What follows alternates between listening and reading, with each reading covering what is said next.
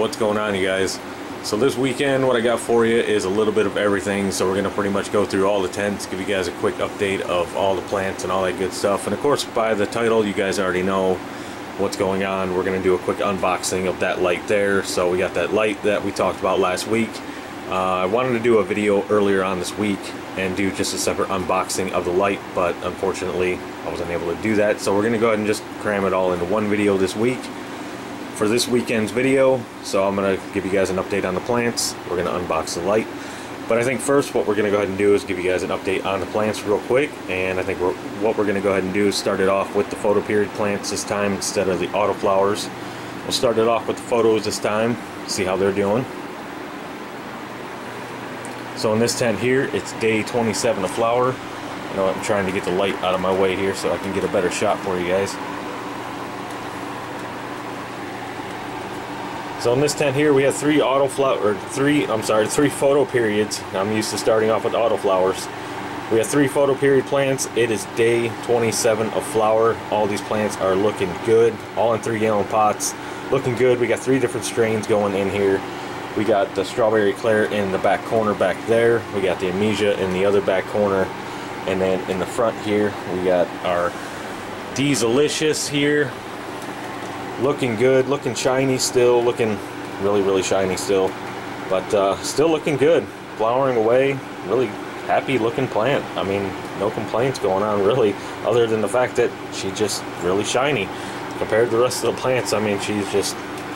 But looking good nonetheless. Anyways, Amnesia here in the back, definitely stretching up, almost coming pretty close to that light there. It needs to kind of calm herself down. I think I'm going to have to rotate that plant just a little bit and put that cola in the back corner there, a little bit away from the light, so that way she doesn't get too close to that light. But I think they're pretty much done with their stretch, so I think this is about as big as they're going to get. So they're pretty much just now going to start fattening up, make it a little bit taller.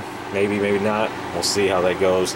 I'm thinking the Dieselicious here in the front. I think this is all that we're going to see out of her. This is pretty much how she's been her entire life. I mean, even through veg, she just pretty much was a small plant, and this is how she's going to be.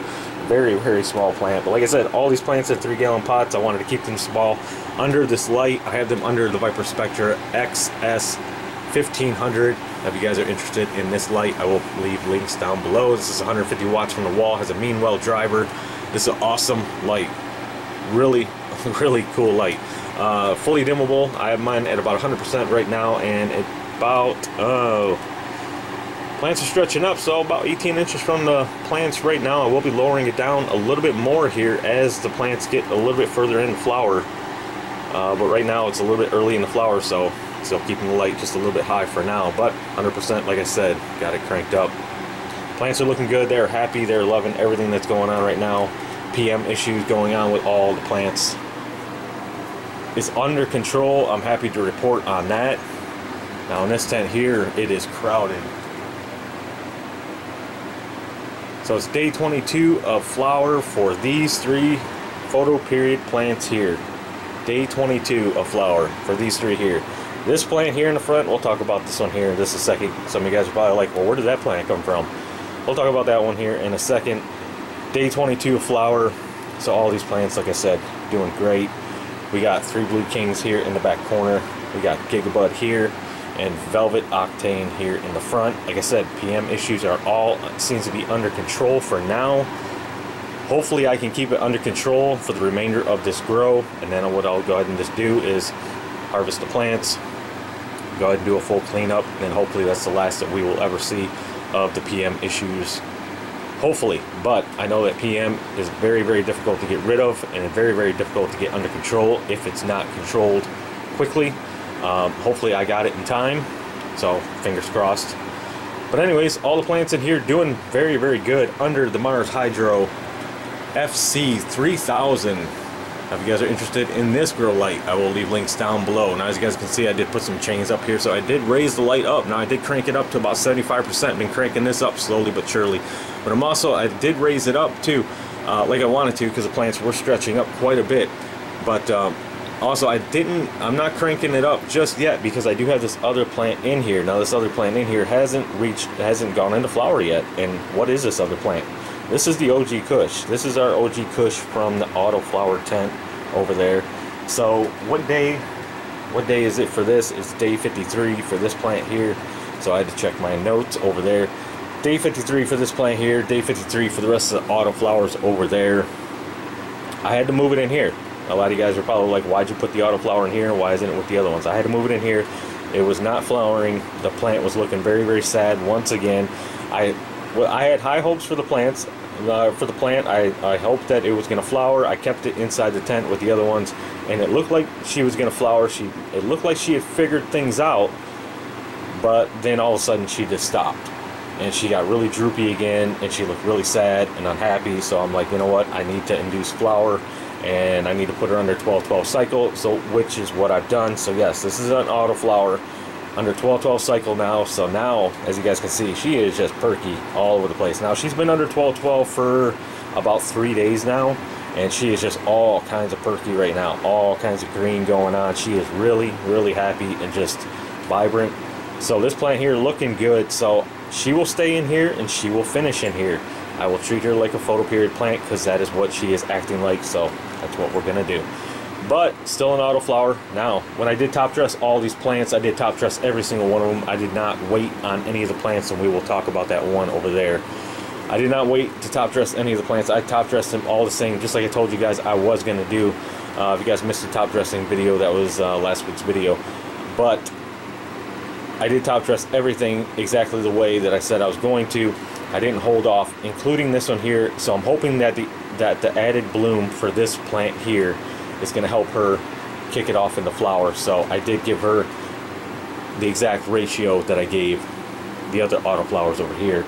I was going to give her more veg and just let her kind of, because she's going to kind of veg out for a little while before she kind of kicks it off into flower and figures things out. But I decided not to, hoping that the extra bloom is going to help her go. Hopefully it will. But anyways, she seems very, very happy in here. Very, very happy. That's the OG Kush. Like I said, looking good. Day 53. Looking good. So the rest of the Autoflowers here. Now we only have 4 in this 4x4 tent now. So we only have 4, unfortunately. But we have much more room in here. So anyways, the other plant that I was talking about here is this plant here. This is a Chocolate Mint OG. And like I said, I was going to hold off on feeding this plant as well, but I did top dress this plant. I did. I went ahead and just top dressed her. Okay, now, she does look like she's overfed. She's got, looks like she's nutrient burnt like crazy.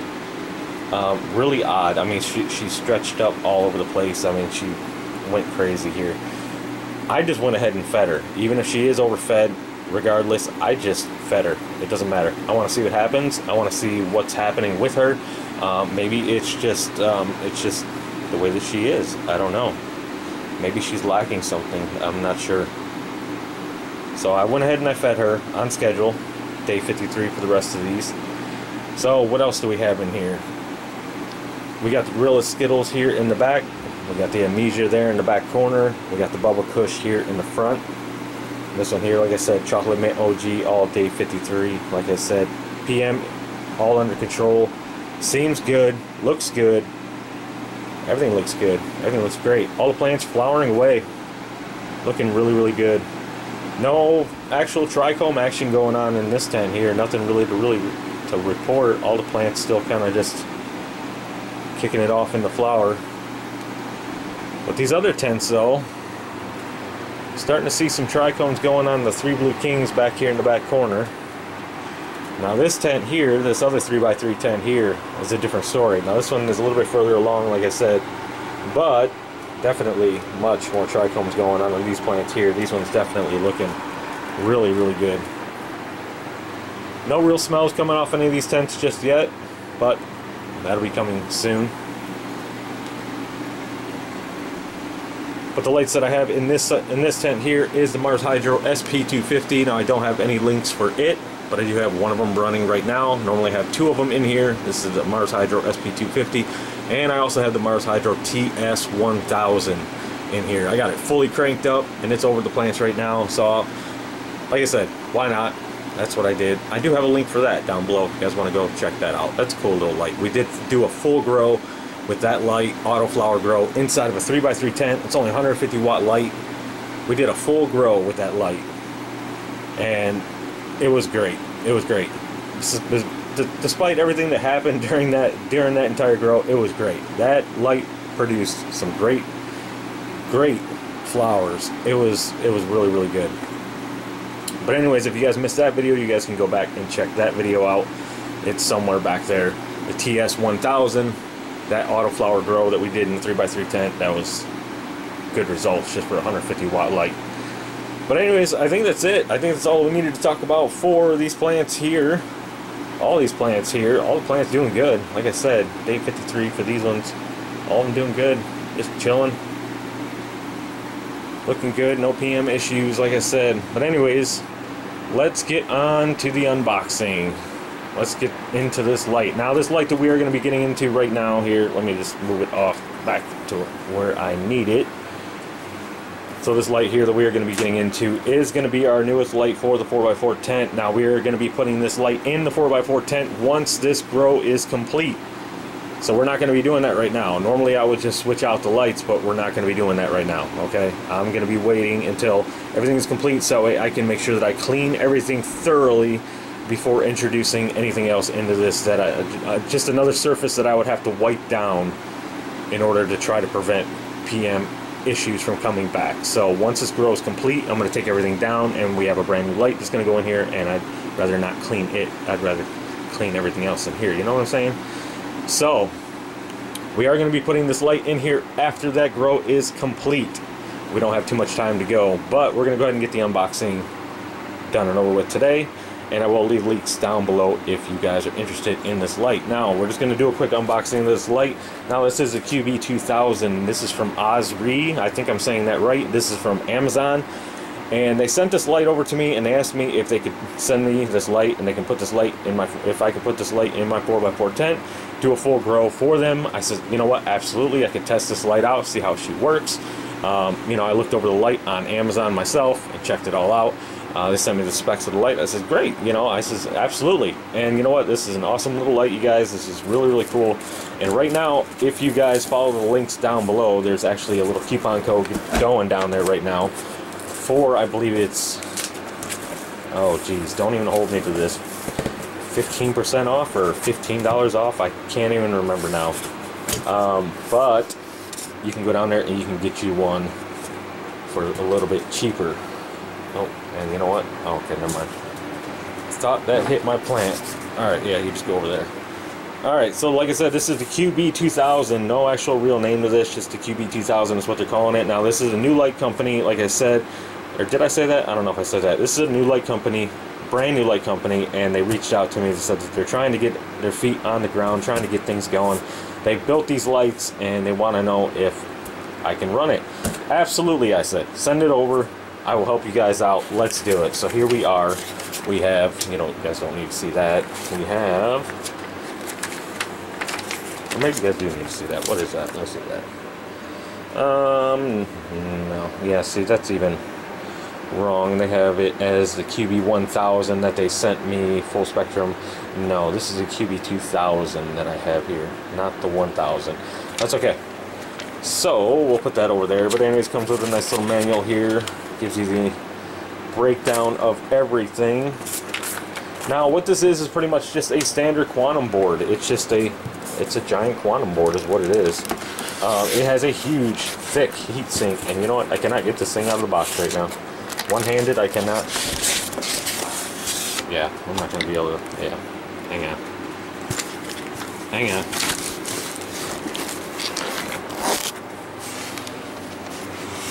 Okay, that's not working. That's not working. Alright, well, I need to get that thing out of the box so you guys can see the other side of it. But anyways, real quick, you guys, I'm going to go ahead and just post some stuff up on the screen as we're going and yada, yada, yada. But it has a whole bunch of LEDs in it, a whole bunch of diodes in it. I'm not sure the exact number of it. Normally, I have a number for you guys, but I do not have a number of how many LEDs this thing has in it.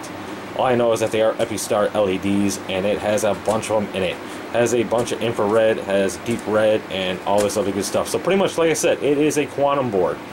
It's just a basic dual quantum board. Once you guys see the other side, it's a dual quantum board. Also has a really cool dimmer on it, so you guys can dim it up and down. long plugs, long extensions. Now I'm not 100% sure if this is detachable and mountable outside the grow tent. It may very well be. All cords look pretty long, so you might be able to, but don't hold me to that. Probably not. No. We'll have to see once we get it all hooked up, but it's hard to tell once it's all in the box. Now some of these you can do that, some of these you can't. But since this is one of the like basic lights, now I've used one of these before in the past. Now since this is like a basic light that I'm pretty familiar with, I'm pretty sure that this light is going to run very, very cool. So I don't think that there's going to be any need to be mounting that outside of the tent like some other companies say that you can do with theirs. And you can do with theirs. You can mount drivers outside of the tent if need be to keep the tents cooler, because the drivers themselves do put out quite a bit of heat. But anyways, I'm sure you guys want to see the underside of this real quick. I'm going to turn off the camera real quick. I'll be right back and flip it over so you guys can see this. Alrighty, so there she is, the OSREE grow light. Now this is 220 watts from the wall, full power. This is an awesome little grow light here, you guys. Look at this thing. Now it's got a water resistant coating on it, like most of the grow lights that come nowadays do. Has a water resistant coating on it. Everything is fully sealed up here, nice and tight, as you guys can see here. I mean, it's just, it's beautiful. It looks good. Looks really, really good. So this light here is actually going to do very, very well inside of our 4x4 grow tent. I have no complaints about this light here whatsoever. This is going to be great. I'm really, really excited about this light. I'll go ahead and flip it back over here real quick for you guys. So that way I don't drop that, because it's not propped up there very well. You know, I need a larger room is what I need. I just need a larger room. Now we will get into more details of this light here once we get it hung up, but I just wanted to show you guys real quick the light in general and just kind of go over what we're going to do with it. Now this light here is, I would have to say this light here is more based for a 4 foot by 2 foot grow tent. Just the way that it's shaped, it'd probably be best to be put in there, if you will. Not a 4x4 grow tent, but that's what they're saying that you can use it with. They're saying that it's for 3 foot by 3 foot in flower, or 4 foot by 4 foot in veg. Okay, but you know, the shape of it long wise like that, you know, I don't know, just seems like it would be best in a 4 foot by 2 foot grow tent, but maybe that's just me. But we'll see how it goes. We'll see how it goes once we get it hung up. Like I said, we got a little bit more time to go. It's only day 53 of flower. Day 53, not a flower. It's just day 53, I'm sorry, for these plants here. Jeez, oh my god. So yeah, once these plants here are done, day 53, once these plants are done, we'll move that over into there. And then we'll start our next grow. So that light there is perfect for a start to finish grow. It's a full spectrum light. It will do it from seed to harvest. So that's what we're going to do. New light, clean everything up, PM issues under control, everything looking good. I think that's it for this week, you guys. Hopefully I covered everything. I think I did. Autoflowers looking good. Photoperiod plants looking good. Other ones over there looking good. Boxes in my way. So if you guys are interested in the grow tents, if you guys are interested in the grow lights, if you guys are interested in that grow light, links down below. But alright guys, that's going to do it for me for this weekend. I hope you guys have a good weekend. I will see you guys next week. Have a good one.